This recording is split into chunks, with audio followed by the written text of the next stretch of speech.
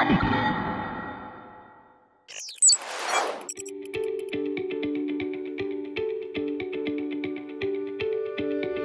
guys, PermaSafe Matt here. There are many ways you can apply PermaSafe into your automobile. Today we're going to be talking about the pneumatic spray gun method. This is Dan from PermaSafe, and he's going to show us how to use the pneumatic spray gun. The pneumatic spray gun that you're going to receive from PermaSafe has been modified to make the most efficient use of the chemistry.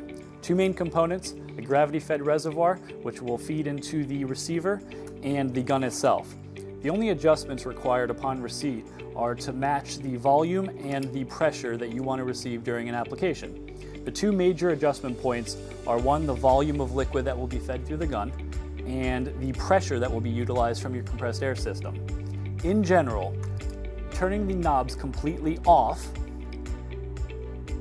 and adjusting 1/2 turn, 180 degrees, of each is typically the perfect setting.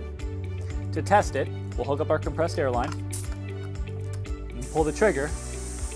And pretty much right out the gate, we have the perfect atomized mist at the right pressure and the right volume. In general, you should use about 8 ounces of PermaSafe chemistry for one average vehicle treatment.